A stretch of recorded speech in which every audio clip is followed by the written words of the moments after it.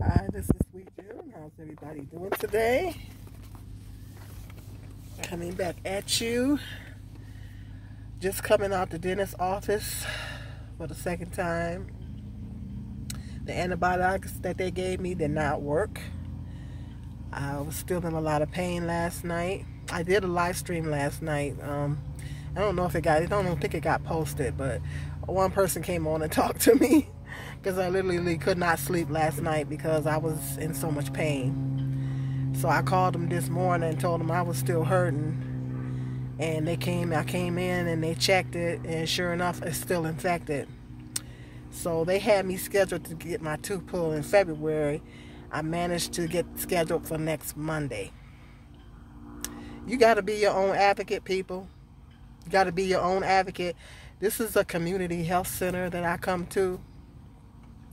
When I come here, I have to be my own advocate, and I have to, because I kept saying, I got to have this tooth out now. I can't wait till February. And they was like, well, we don't have anything. And she looked at it today, and she seen that it was still infected, and prescribed me, I guess, a different type of antibiotic. They had me on 500 milligrams of amoxicillin, whatever you call that. And she gave me something. I'm not sure what she gave me, but she gave me something different. That didn't work. So I told them, she said, yeah, that's going to have to go. I'm going to have to go ahead and get that out. Let me see if I can get you in earlier. Okay? And so now they're getting me in next Monday to get this tooth out of my head. So you got to be your own advocate. I still have to schedule my doctor's appointment for my back and my wrist, and then to get my checkup done, because it's been a while. I haven't had any insurance. I had to quit my job to get back on Medicaid. The insurance in this country sucks. We have bad insurance in this country. I mean, you get to making a little money, they cut you off. And I couldn't afford the insurance at the job. They offered it, but because it's a small company, the insurance wasn't really that good. I mean, it was too high of a deductible. I couldn't afford it on my salary. So it's sad that you have to make a decision between bills and expenses, and I just didn't think it was a good deal, so I didn't get it. But it needs to be better insurance. Canada offers their people free insurance. If you make under $50,000 a year, you should get free insurance in this country. If they can't give it to everybody, at least give it to the people that make under $50,000 a year or $100,000 a year. You know what I mean? If you can't give it free to everybody, give it to the people that are lower income, because this income guidelines for the Medicaid is jacked up, because you get to making a little bit of money and then they want to cut you off. So I had to quit my job to get back on Medicaid. So when I go back to work, I don't know what's going to happen as far as that. But I'm trying to get everything taken care of before I go back to work. Because I got to go schedule another appointment. Like I said, I need to get some x-rays done on my back. I need to get something in my wrist and my hand. Because right now my wrist hurts. My hand hurts. And, my arm still kind of hurts from doing the lifting and stuff that I was doing on the job. So, and my son was like, well, Mom, you shouldn't have quit your job right now. I'm like, he doesn't get it. He just doesn't get it. It's like, I said, you don't understand. I didn't just quit my job because I was pissed off. I quit my job because I literally could not, my back was not going to take too much more. And my hand and my wrist was not going to take too much more lifting. It just wasn't going to take too much more. The kind of lifting that I was doing, my back wasn't going to hold up much longer, and my hand and my wrist was not going to hold up much longer. Because if I had stayed, I probably would have winded up on short-term disability had I stayed. And then some other things would have went down too. So, I'm trying to explain that to him, and he just doesn't get it. He's not connecting the dots. I told you not to quit right now. He didn't tell me that originally.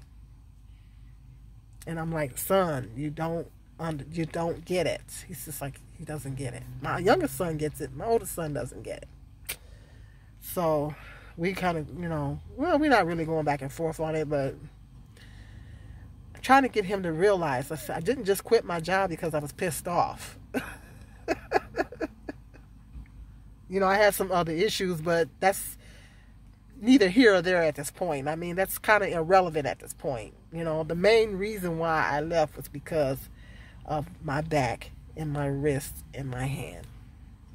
That's like the main reason why I left. Otherwise than that, I probably would have hung in there a little bit longer until I was able to get something else lined up. Let the truth be told. I realistically don't know how much longer I would have held on, but would I have quit the way I did? Most likely I probably would have had something else lined up first before I made that decision. But because my back and my wrist and my hand was not going to hold up too much longer, so that decision had to be made. I literally didn't have much of a choice. So I'm going to have to come back and get back into the doctor and see if they can get some x-rays done to see if my back has gotten worse. In my hand and my wrist, it's hurting right now. Of course, this weather's changing and it's getting kind of cold outside. This man is doing. It's getting kind of cold outside, so I'm a little irritated today. I'm just upset with. This system is it's terrible. This system, the way this system is set up, is just terrible. It's like they don't act like they don't. You can't hardly get no help. If you need, when you really need it. I don't know. I mean, I am getting, like I said, I'm getting, I'm getting some help, but I just think if you have a pre-existing condition. I had a pre-existing condition. When I originally lost my Medicaid, I had a pre-existing condition. I have a thyroid disorder. When you have a pre-existing condition, ain't no sense in cutting somebody off of Medicaid. Or if a person has diabetes or something like that, that's called a pre-existing condition. That's something that you're going to have to go to the doctor and get checked once a month or whatever, to get blood work done so they can adjust your meds or a situation like that. Or if you have a heart issue, you should not be walking around with no insurance. You know what I mean? And they had me on like a sliding fee, which is all well and good, but now I owe them money. I owe them money now. So it's another bill, So this health insurance in this country is just terrible. It's not good. We have really crappy insurance here in the United States, and this is supposed to be the richest country in the world. It's supposed to be the richest country in the world. The Obamacare opened up the door for, they did expand the Medicaid. There were some issues with the Obamacare. To be perfectly honest, there were some issues with the Obamacare because people were saying that they couldn't afford the Medicaid. They were saying that the deductibles and everything was too high. I didn't even check into that. The Obamacare. But and then he was charging that penalty. They did remove the penalty, so that was good.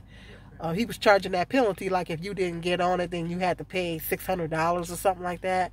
So I didn't think that was right, but it did expand the Medicaid, so that was a good thing there. So I mean, but the people that couldn't afford the Medicaid could not actually, the deductibles and everything was just too high. So the Obamacare, I really admire the fact that he really tried to get everybody insured. I respect the fact that he tried, but there were some issues with it. You know, there were some issues with it. And so, you know, all politics aside, there were some issues with it. We need free health care in this country. If you can't give it to everyone free, then you need to give it to the people that make $50,000 and under free. Or if they make under $100,000, give it to those people for free. Or a small co-payment. I don't have a problem with, if I'm working and I'm making $12 an hour full time, I don't have no problem with paying a small co-pay. You know what I mean? I don't have no problem with that. I'll pay a small co-pay. But as long as I know that if I got to go to the hospital or if I got to go to the doctor, then I'm going to be covered. Then I'm not going to have to wind up owing the doctor all kind of money.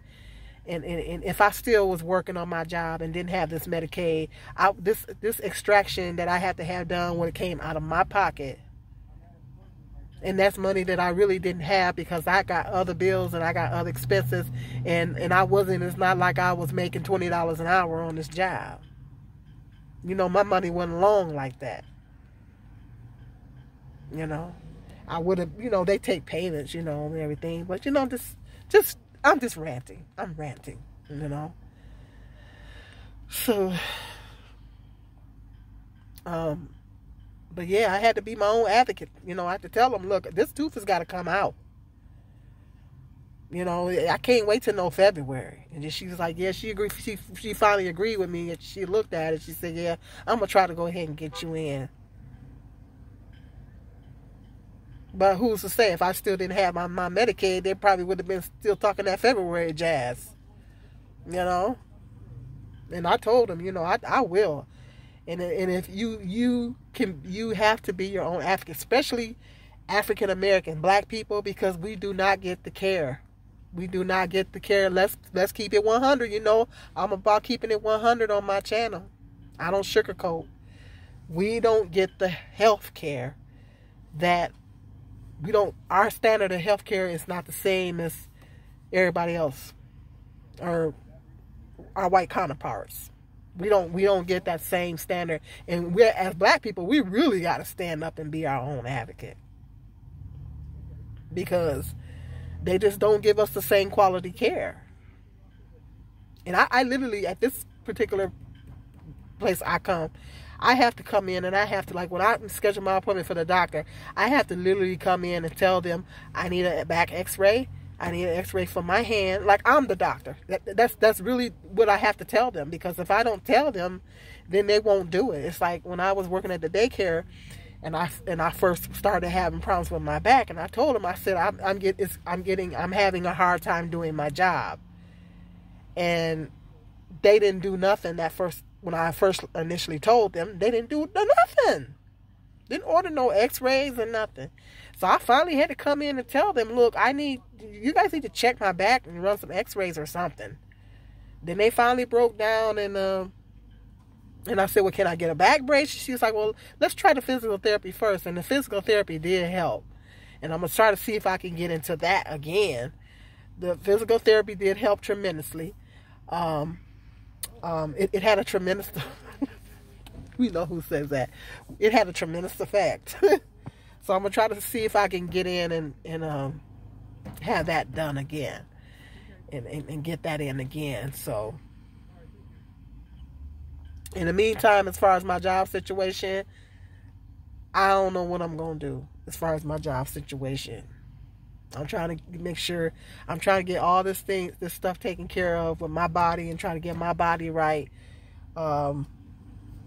before I, actually go back to work. If I do go back to work, I'm only going to go back part-time.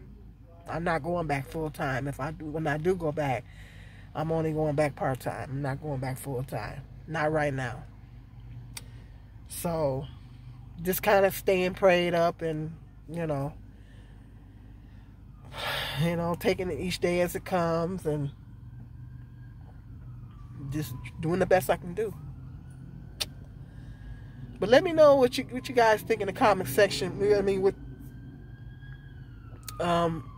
do you have health care? I'm not trying to get in y'all business, but you have health care coverage on your job, or you can't afford it on your job, or do you got the Obamacare or Medicaid, or what's your situation? And what do you think about this country's health care system? Hit me up in the comment section. Let me know how you feel about this. It sucks. This is supposed to be the richest country in the world. Supposed to be, but it's not. It's supposed to be the best country in the world, but it's not. Canada offers their people free health care. Why can't the United States do that? So that's my chat and rant. I'm about to go and make a couple other runs. I'm glad I was able to get, in and get some more antibiotics in my system, because that's infection is no joke. It can spread all over your body. And I had a headache last night. It was like the pain was radiating to my head on my left side where the tooth is. My tooth that needs to be pulled is on the left bottom side, and it was radiating. The pain was radiating to my head. That can't be good. So, I had to let them know they had to step on it. As far as that extraction, I said, this tooth has got to come out.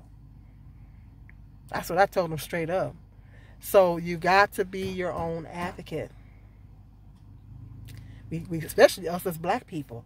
And if you can't speak up and be your own advocate for some reason, you need to appoint someone that's going to actually be your advocate and go in and speak up for you. If you're not able to do it, then you need to have someone come in and speak up for you. But as long as I can open my mouth and say something, y'all need to do A, B, and C. Hello. This is my body and this is my health, and I know what's going on with it. Okay, so hit me up in the comment section. Let me know what you think about this country's healthcare system, what your situation is. If you're new to my channel, hit that subscribe button, the like button, the share button, notification bell, all that jazz. I'm getting ready to go make some more runs and probably go get somewhere and then go home and do a little cleaning, go get somewhere and sit down. Till the next video. Peace and love. This is Sweet Jew.